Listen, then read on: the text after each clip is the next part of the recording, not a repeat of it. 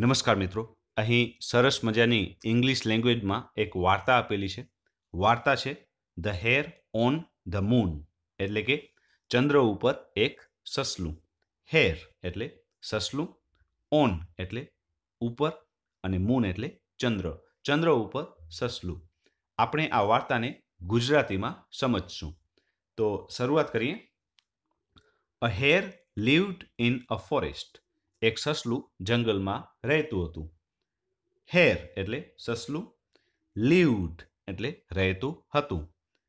In a forest એટલે જંગલમાં. Forest એટલે જંગલ. હી હેડ ટુ ફ્રેન્ડ્સ. તેને બે મિત્રો હતા. A monkey and N ઓટર. એક વાંદરો અને એક જળ બિલાડી.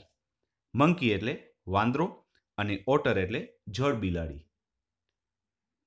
દે spent a lot of time together. તેઓ ઘણો સમય સાથે વિતાવતા હતા. ધે સ્પેન્ટ એટલે તેઓ વિતાવતા હતા. અ લોટ ઓફ ટાઈમ એટલે ઘણો સમય. ટુગેધર એટલે સાથે.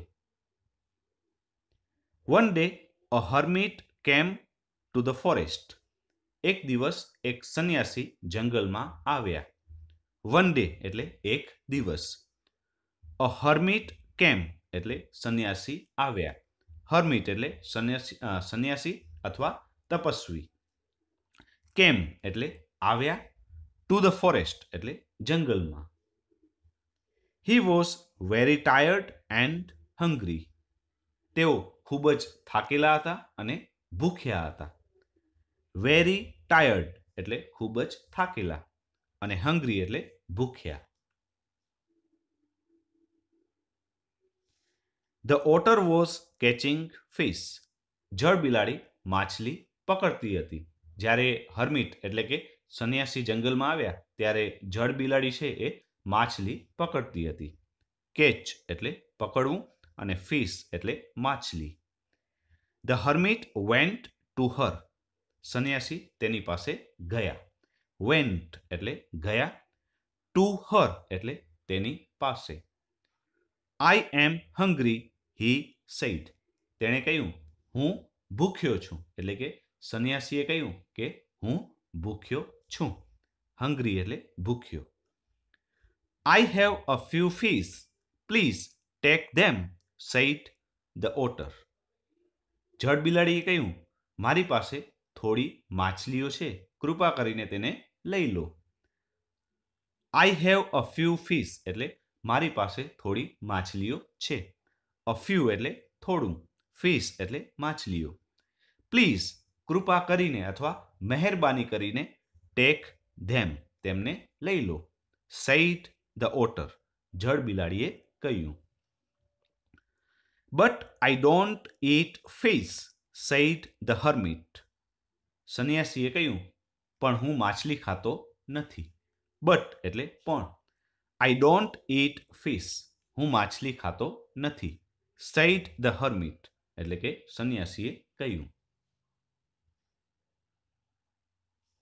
Have you anything else? શું તારી પાસે બીજું કંઈ છે? આવું સંન્યાસી છે એ જળ બિલાડીને કહ્યું. Sorry, I have nothing else. માફ કરશો, મારી પાસે બીજું કંઈ નથી.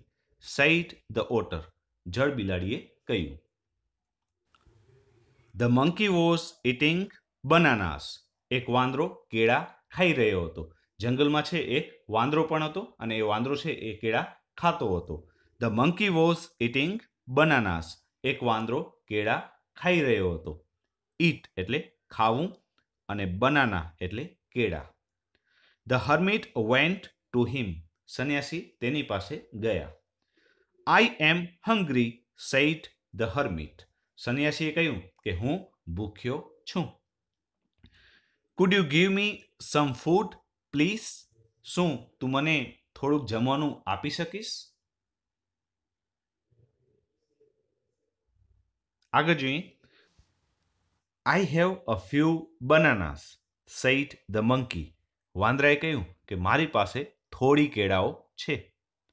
ઓ but I want a lot of them, sad the Hermite. સંન્યાસીએ કહ્યું, ઓ પણ મને તો તેમાંની ઘણી બધી જોઈએ છે. એટલે કે મને તો ઘણી બધી કેળાઓ જોઈએ છે. બટ એટલે પણ આઈ વોન્ટ એટલે મને જોઈએ છે. અ લોટ ઓફ ધેમ તેમાંની ઘણી બધી મને તો તેમાંની ઘણી બધી કેળાઓ જોઈએ છીએ. સઈડ ધ હર્મિટ હર્મિટે એટલે કે સંન્યાસીએ કહ્યું. આઈ એમ વેરી હંગ્રી સંન્યાસીએ કહ્યું, આઈ એમ વેરી હંગ્રી હું ખૂબ ભૂખ્યો છું. આઈ am sorry I have only a few said the monkey વાંદરાએ કહ્યું, મને માફ કરશો મારી પાસે થોડી જ છે. આઈ એમ સોરી એટલે હું દિલગીર છું અથવા મને માફ કરશો. I have only a few મારી પાસે થોડી જ કેળાઓ છે. I will ask the hair than sad the Hermite સંન્યાસી કહ્યું, તો પછી હું સસલાને પૂછીશ. જંગલમાં છે એક સસલું પણ હતું, તો હવે સંન્યાસી છે એ સસલાને ખોરાક માટે પૂછવા જાય છે. The hair was eating grass સસલું છે એ ઘાસ ખાતો હતો. ગ્રાસ એટલે ઘાસ. The Hermite went to him સંન્યાસી તેની પાસે ગયા. આઈ એમ સો હંગ્રી હું ખૂબ જ ભૂખ્યો છું અથવા મને બહુ ભૂખ લાગી છે. સેડ ધ હર્મિટ સંન્યાસીએ કહ્યું. Please food you give me sum food કૃપા કરીને શું તમે મને ખાવાનું આપી શકશો? પ્લીઝ એટલે કૃપા કરીને. કુડ યુ ગીવ મી શું તમે મને આપી શકશો? સમ ફૂડ થોડુંક ખાવાનું. સમ એટલે થોડુંક. ફૂડ એટલે ખાવાનું અથવા ખોરાક. I have a lot of grass sad the hair સસલાએ કહ્યું કે મારી પાસે ઘણું બધું ઘાસ છે. લોટ ઓફ એટલે ઘણું બધું.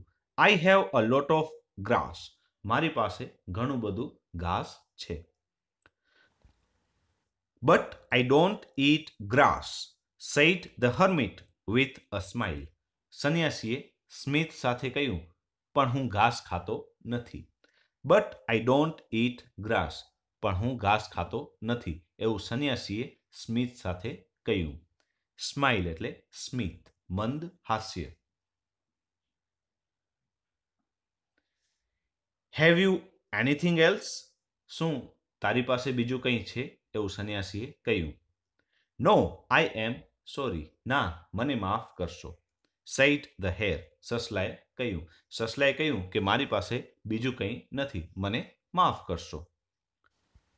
આઈ am very hungry and I M tired sad the Hermite સંન્યાસીએ કહ્યું કે મને ખૂબ ભૂખ લાગી છે અને હું થાકી ગયો છું. વોટ શેલ આઈ ડુ નાવ હવે હું શું કરું? સંન્યાસીએ કહ્યું કે મને ખૂબ ભૂખ લાગી છે અને હું થાકેલો છું. હવે હું શું કરું?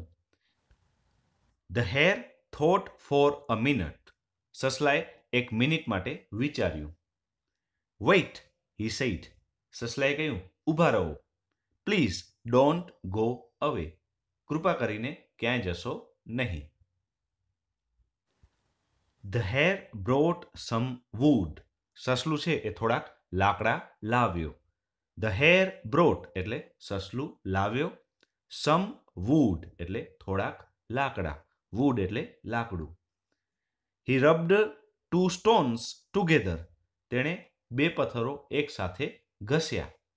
એન્ડ મેડ અ ફાયર અને આગ લગાડી. You can eat me he said તેણે કહ્યું તમે મને ખાઈ શકો છો. And jumped into the fire અને આમ કહી અને તે આગમાં કૂદી ગયો. But the fire could not burn હિમ પણ આગ તેને બાળી શકી નહીં. એટલે કે આગ સસલાને બાળી શકી નહીં. બર્ન એટલે બાળવું અને ફાયર એટલે આગ. હી લુકડ આઉટ તેણે બહાર જોયું. સસલાએ છે બહાર જોયું. But the Hermite was not there પણ સંન્યાસી ત્યાં ન હતા. N Angel stood in front of him તેની સામે એક દેવદૂત ઊભા હતા. એન્જલ એટલે દેવદૂત. એન એન્જલ સ્ટૂડ એટલે એક દેવદૂત ઊભા હતા. ઇન ફ્રન્ટ ઓફ હિમ તેની સામે. ઇન ફ્રન્ટ ઓફ એટલે ની સામે. હી took the hair in his arms. તેણે સસલાને તેના હાથમાં લીધો એટલે કે દેવદૂતે સસલાને તેના હાથમાં લીધો. એન્ડ ફ્લ્યુ અપ અને ઉપર ઉડી ગયા.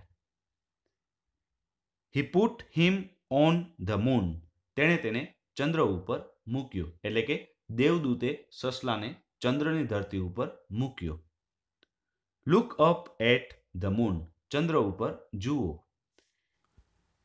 You can steel see the hair on it. તમે હજી પણ તેના ઉપર સસલાને જોઈ શકો છો એટલે કે તમે હજી પણ ચંદ્રની ધરતી ઉપર સસલાને જોઈ શકો છો. યુ કેન સ્ટીલ સી એટલે તમે હજી પણ જોઈ શકો છો. ધ હેર એટલે સસલાને. ઓન ઇટ એટલે તેના ઉપર એટલે કે ચંદ્રની ધરતી ઉપર. થેન્ક યુ મિત્રો. મારા વિડીયોઝ તમને પસંદ આવે તો મારા વિડીયોઝને જરૂરથી લાઈક કરી અને મારા યુટ્યુબ ચેનલને સબસ્ક્રાઈબ કરજો. Thank you.